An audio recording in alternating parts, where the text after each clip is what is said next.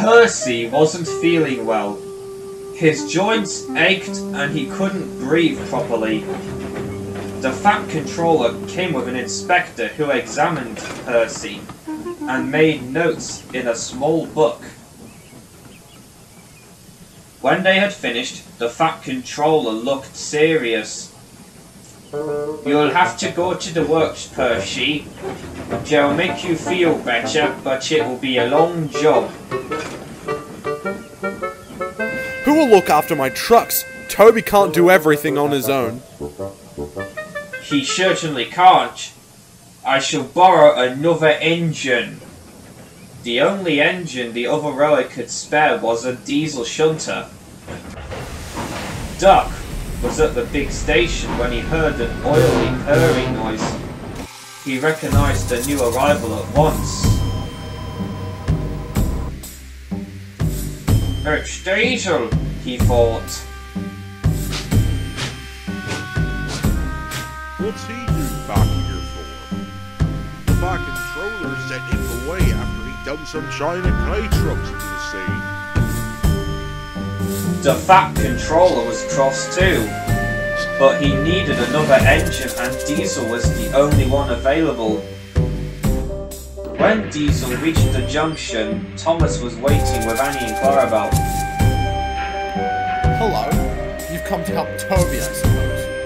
Well, no tricks, mind you. Tricks? What? Me? I'm just delighted to be of assistance to you really useful engines again. Good. I'll believe it when I see it. Diesel pulled some trucks carefully to Park where Toby met him. "Oh, it's you, is it?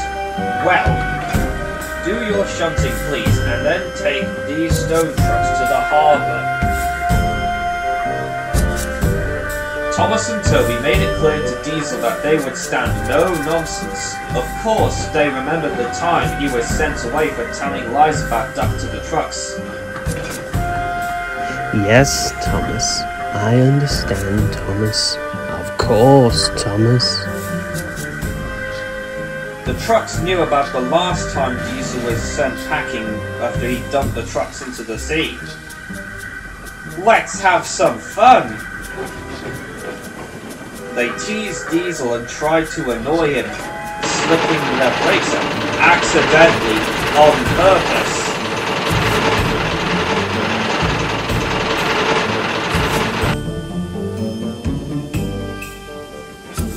One morning, they went too far.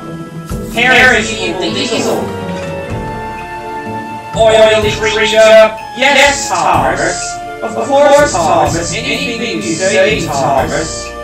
Diesel could stand no longer. Oh, God. I'll teach you.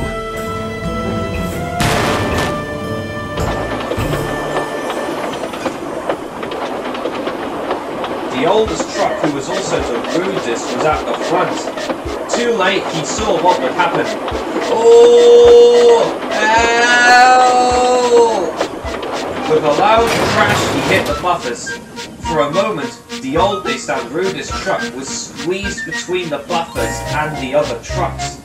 Then both he and the buffers collapsed, and all the broken pieces were pushed onto the road. Oh, God. Oh. Come on, you. Any more nonsense and I'll squash you all flat just like your friend. The Fat Controller was furious. That, mixed in with the fact that he tricked Fergus into wandering into the smelter's yard, did not help. "You will go back to the other railway as soon as I can arrange it. And this time, you will not be coming back. Ever." When the Fat Controller had finished with him, Diesel was glad that he was going home.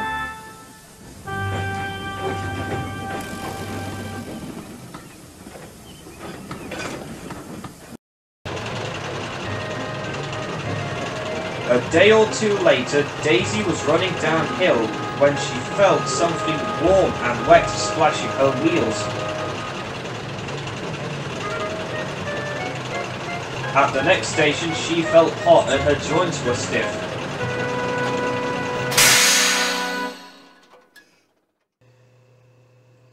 You've lost your oil.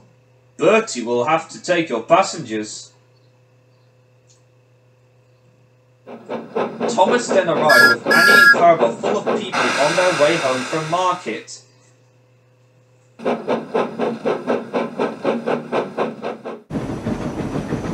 Thomas started confidently up the hill, but his wheels began to slip on Daisy's roll, and he slithered to a stop. Then there was trouble. Help! Help! I'm slipping back! Near the bottom of the hill were special points to divert runaway trucks off the line. Thomas could not stop his heavy train from pulling him downhill towards these points. Clarabelle's back wheels were directed off the line. They sank firmly onto the mud, and Thomas stopped. That's torn it. The guard helped the passengers back to the station. Diesel was at the station, pulling his last train before going home in disgrace. He sniggered slyly when he heard about Thomas. Serves him right, that's what I say. But what about Annie Clarabelle and the passengers? Does it serve them right to her? And besides, he's also blocking the line and no one can get there. Oh, bother. I shall have to help or I'll never get home. And Diesel set off to the rescue. At the only place he stopped, before treating carefully to walk until he coupled up to Thomas. Meanwhile, workmen had put sleepers on the Clarabelle to make a slope up to the line. Then they cleaned the oil off the rails and put dry sand on them. At last, everything was ready. Diesel dug his wheels into the sand and pulled, but he was careful not to pull too hard in case the coupling broke. With sanded rails, Thomas could help too. The engines moved forward a little way and stopped. Then a bit more until inch by inch, Clarabelle came safely back onto the track. Clarabelle was unhurt. So they went back for the passengers. Then, using plenty of sand, both engines pulled the train up the hill.